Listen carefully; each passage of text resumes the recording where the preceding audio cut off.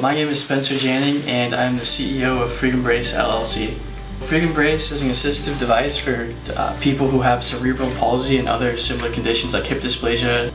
People who have cerebral palsy and those other conditions, when they're sleeping, they'll involuntarily cross their legs and continue to wrap their legs around each other. This is really painful for them, and it can also cause long-term damage to the lower extremities, like popping a hip out of socket or tearing a muscle.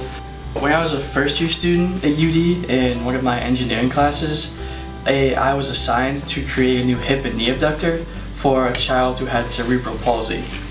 She had a device to prevent her legs from crossing over each other, but she actually wasn't wearing her device because it was so uncomfortable for her. When you're trying to fall asleep, you readjust and twist your legs to get comfortable, but the people who wear these devices actually can't do that at all. Because they can't readjust, they can't get comfortable, so they can't fall asleep, so they don't actually wear their devices like they're supposed to. This device gets placed right above the kneecap, and it allows the user to fully move their legs, so like up and down and apart, and they can independently rotate their legs, so it's a lot more comfortable for them, so they're much more likely to actually wear their device.